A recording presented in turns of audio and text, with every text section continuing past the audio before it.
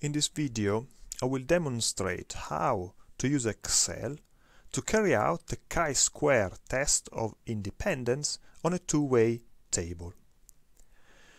In particular, the table used here as an example reports data from a survey that examines the responses of a random sample of university graduates and non-graduates on the topic of oil drilling. The responses are categorized according to these three values: support, oppose, and don't know, relating to oil drilling. And furthermore, the subjects are divided into two categories according to whether or not they hold a university degree.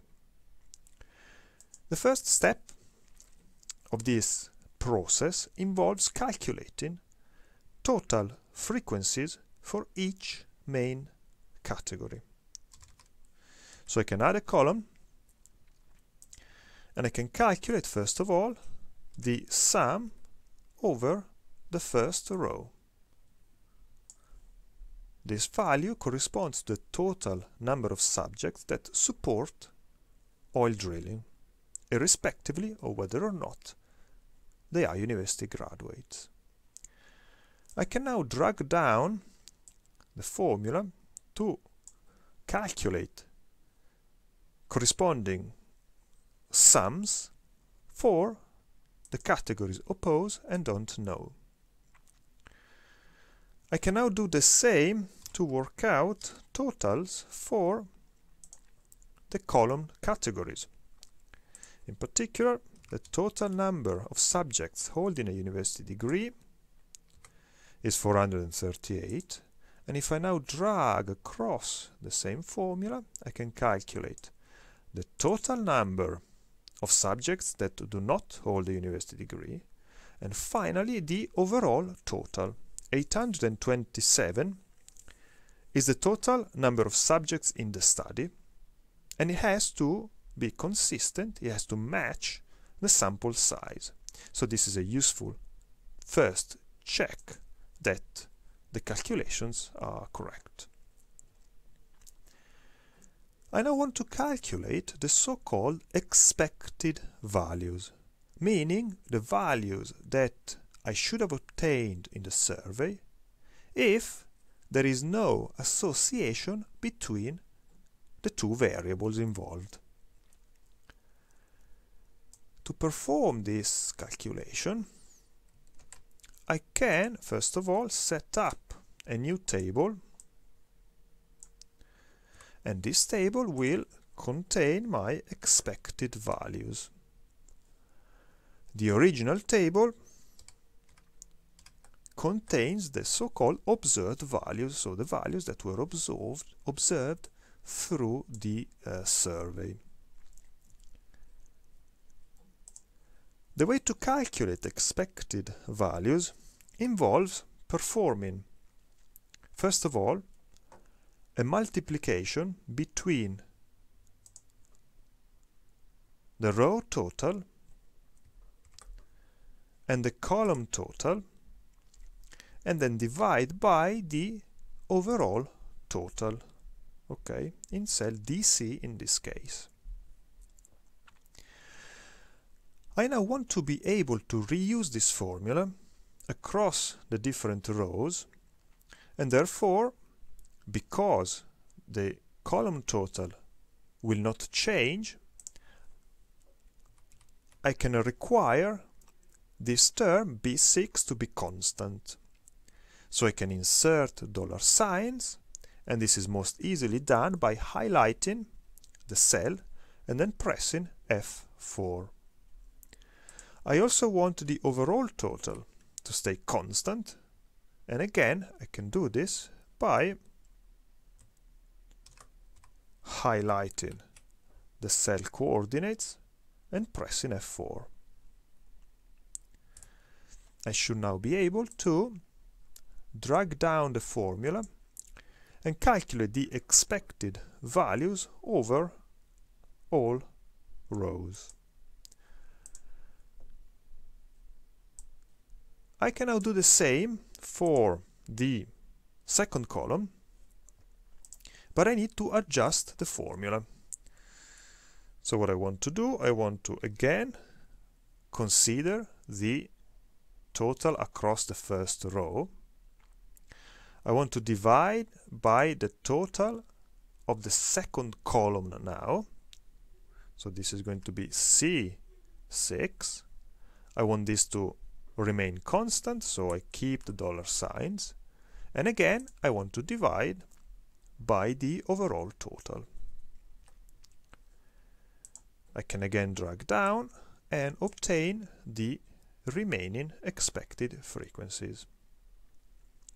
It is useful at this point to perform a check by calculating again overall totals for the main categories. So if I sum over the first row, I should obtain exactly the same total as for the table of observed frequencies. If I drag down the formula, I should obtain again the same totals as in the first table of observed frequencies, and the same check can be performed on the columns. So again, I verify that the totals are consistent with the original table. I can now calculate another table that will contain the individual contributions to the chi-square statistic. So I can again reuse my original table, but now this table will contain chi-square term. The way these are calculated involve, for each combination of categories, calculating first a difference between the observed values and the corresponding expected value. This difference needs to be squared to remove any sign effect, and I need to divide this quantity by the expected value. The same formula can be reused to calculate all other contributions to the chi-square statistic, so that I can very easily work out all the terms I need.